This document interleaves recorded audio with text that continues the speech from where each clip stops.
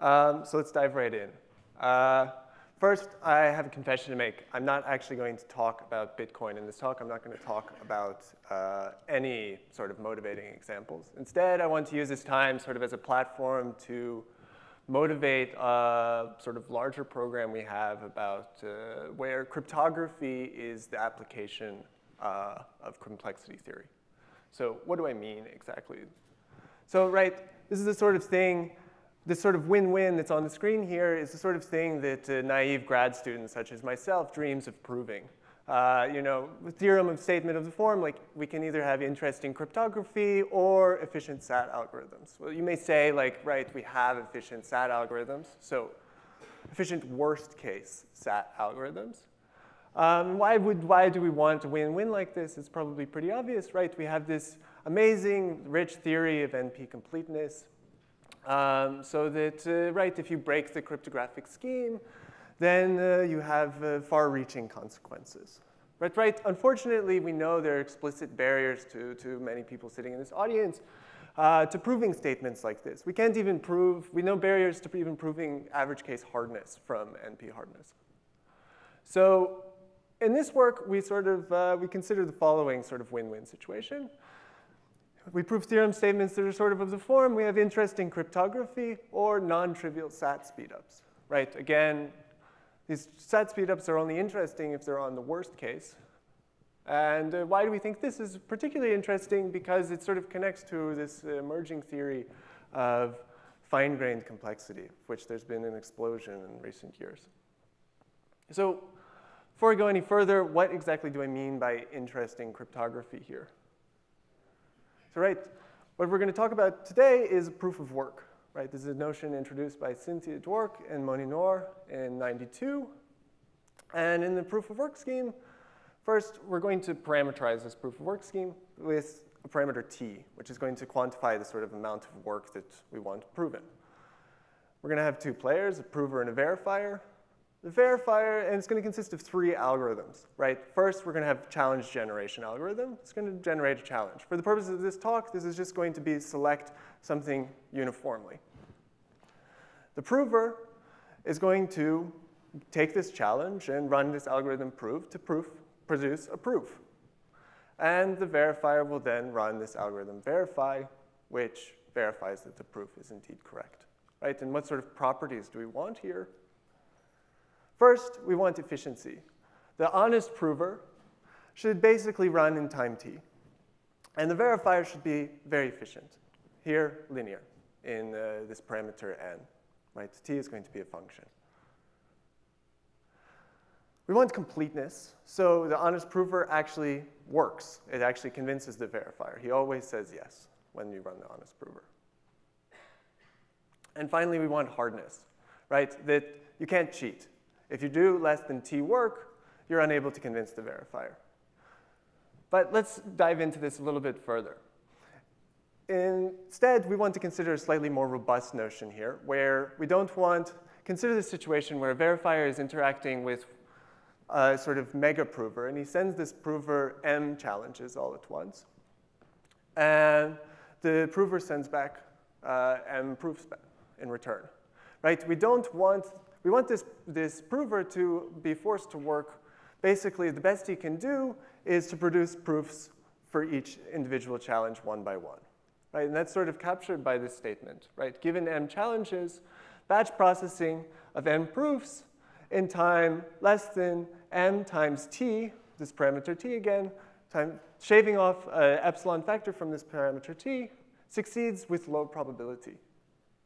In this epsilon, we're going to see where this comes from loosely in a couple slides. So sort of statements we prove in this work can sort of fit into this generic sort of Mad Lib format. Assuming some worst case conjecture from fine-grained complexity, it's not totally generic. We instantiate it with specific conjectures, but there are a variety of them. Then this recipe that I'm about to describe to you yields a proof of work scheme that requires amount of work that corresponds to the conjectured hardness. So what's the roadmap for the rest of this talk? First, I'm going to guide you through some of these assumptions, some of these conjectures from fine-grained complexity. Hopefully you were at Virginia's talk on Sunday, but if you weren't or you don't remember, I'll jog your memory. Second, we're going to instantiate this recipe that I alluded to in the previous slide with a specific example, orthogonal vectors, and sort of carry it through. And finally, if we have time, we'll talk about some nice properties that come out of this specific proof of work scheme. So right, fine-grained complexity. Some of you may not be familiar with this notion. So what is fine-grained complexity sort of in a nutshell? Right, it follows from this sort of basic observation that for many natural problems, this sort of basically the brute force procedure, or oftentimes this obvious procedure, is essentially comparable to the state of the art, despite lots of work being done by very, very intelligent people to improve these parameters. And what do I mean by essentially? I mean that if brute force, like searching over the entire solution space, takes time t, then it's hard to shave off an epsilon factor, right? Even the best algorithms that we have fail to even improve by this much. And so this is where this epsilon in the hardness definition is coming from, actually.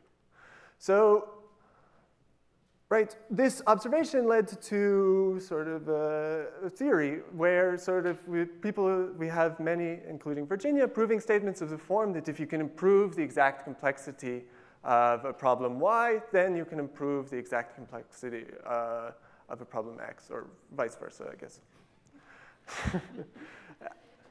Right, and how do you prove this sort of thing? They have this framework of fine-grained reductions, which is something that's probably relatively familiar to people, cryptographers, is sort of tight reductions in disguise.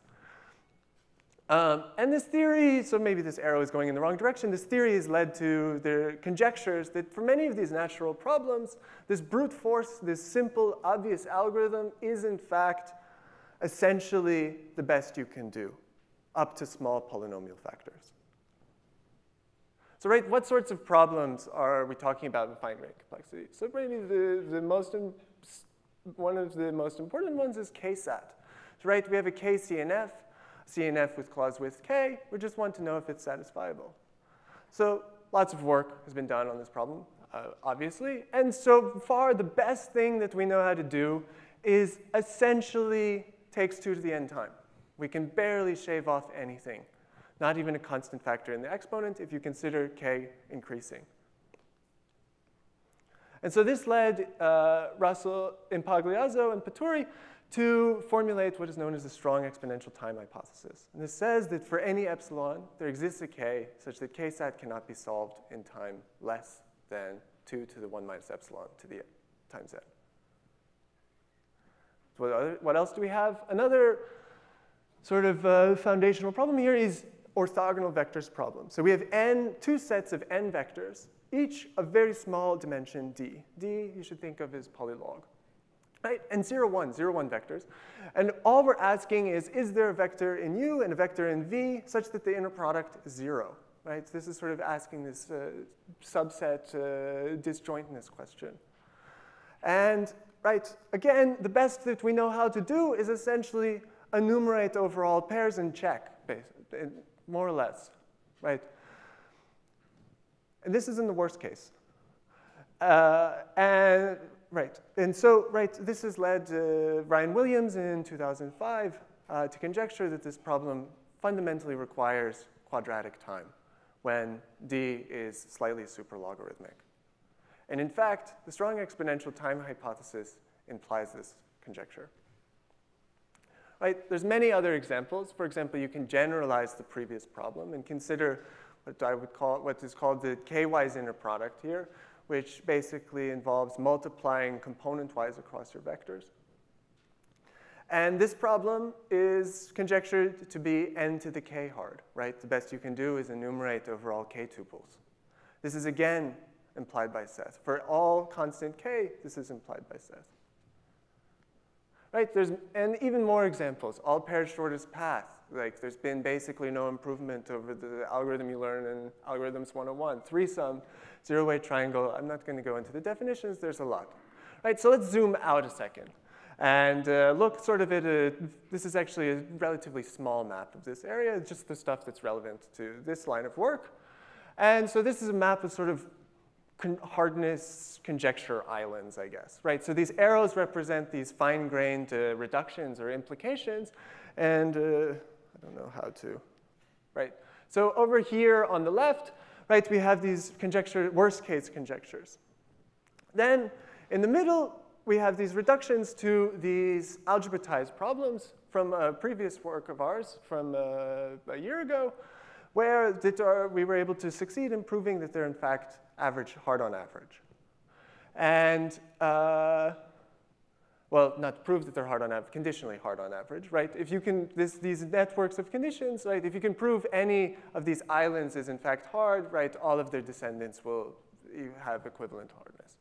And you can also, in this work, we prove that these algebratized problems in the middle are also non-amortizable, or we prove a direct sum theorem for them. And finally, we also prove that if these hardness conjectures imply various proofs of work schemes on the far right. All right, let's keep going. Oh, right, so I should mention that anything above cubic, these proof of work schemes are not exactly what I described. They're interactive, and so if you want to compress them, the best way we know how is to apply Fiat-Shamir. Okay, so for the purpose of this talk, which there's not a ton of time left, but we're going to focus on one specific sort of instantiation of this MADLib, orthogonal vectors, right? Oh, I should mention also that very recently, Oded Goldreich and Guy Rothblum showed worst case to average reduction for the problem of counting t-cliques to the problem of counting t-cliques, not an algebratized version, and this also leads to a proof of work. Right, so what are we doing? Again, reminder, we're showing that the orthogonal vectors conjecture, or Seth, whatever you like, if we apply the recipe that I'm about to describe, gives you a quadratically hard proof of work. So what is the recipe? First, we're going to represent orthogonal vectors as a low-degree polynomial, which I'll call FOV. Right, what is the benefit of doing this? First, we can apply fine-grained worst case to average case reduction. Second, we can prove a direct sum theorem, which is a fancy way of saying the problem is non-amortizable.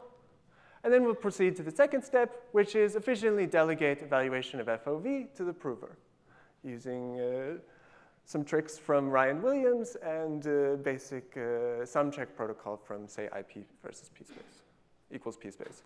Right? And this will allow the prover the verifier to check that the prover actually verified this hard-to-batch polynomial. And so if he can do this too quickly, he broke he can break the earlier conjecture. Right? So how are we going to represent orthogonal vectors as a polynomial? So what does this mean in the first place, right? This means, so we're going to say that it's represented as a polynomial. If UV has orthogonal vectors, then this polynomial should not evaluate to 0, and otherwise it should. So right, recall what orthogonal vectors problem looks like. We have these two matrices of 0, 1 vectors for now. And we just want to determine is the inner product of any of these two vectors 0, right? It already looks like a polynomial, but it's sort of equal to 0 at the wrong time.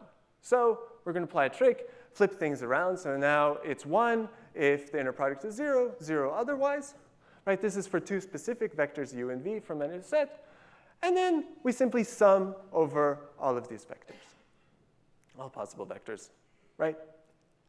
And then we're going to define this polynomial in particular over fp. So p, this polynomial is essentially counting the number of orthogonal vectors when you give it binary inputs.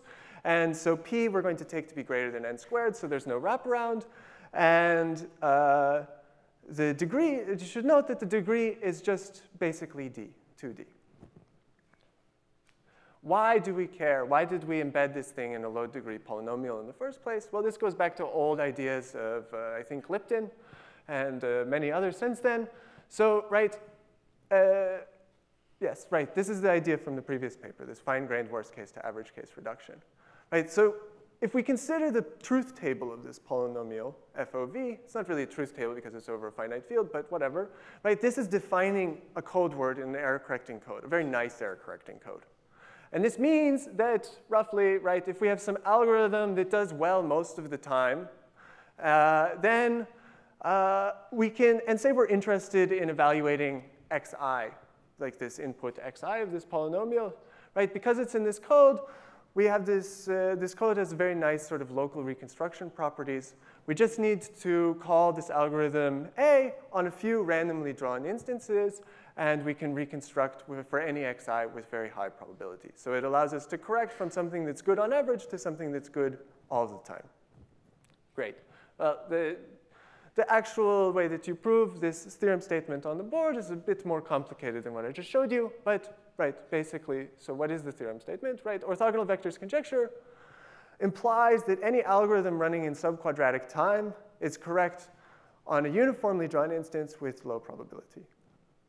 But I promised you more. FOV is non-amortizable. So what is this sort of basic intuition for non-amortizability? How are we going to prove this? The basic idea is not downward self-reducibility.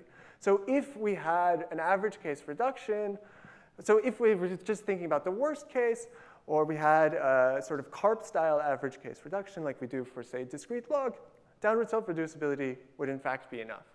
But you'll see this in a second. So what is downward self-reducibility here? How does it work? Right, we have our two sets of vectors, u and v. It's very simple. What are we going to do? We're just going to split them into each u and v into two smaller sets, and we're going to compare all of the pairs of these smaller sets.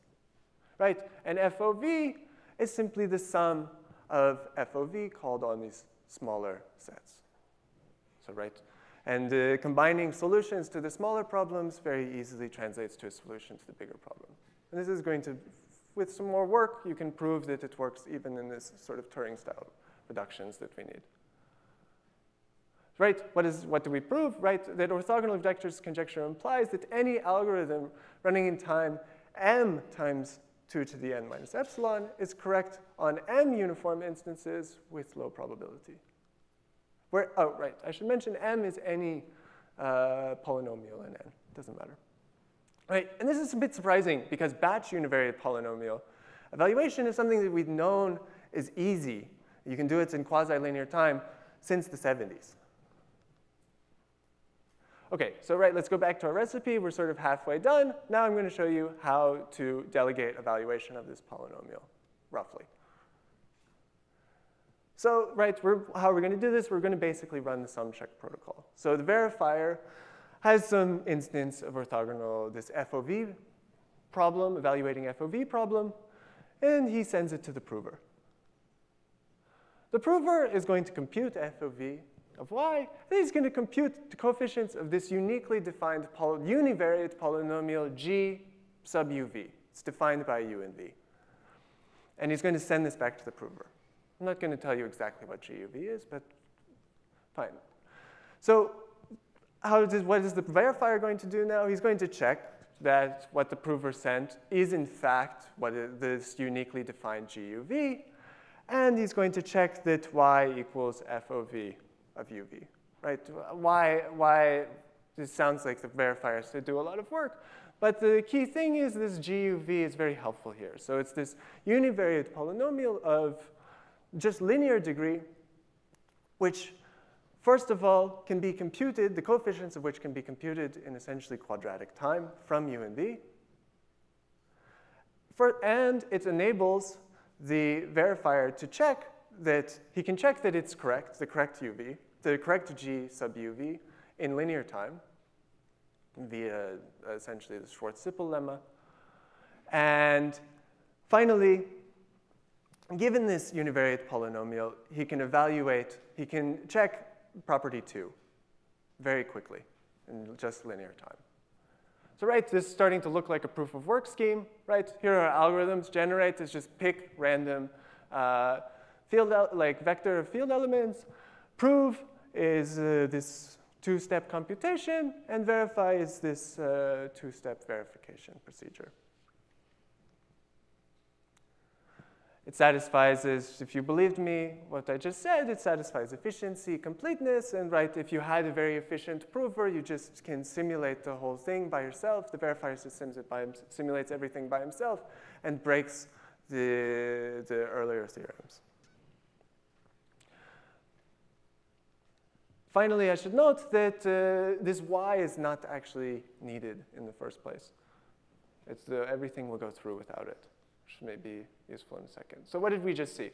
We saw that the orthogonal vectors conjecture, assuming the orthogonal vectors conjecture, then the recipe that I described yields a proof of work scheme with quadratic work.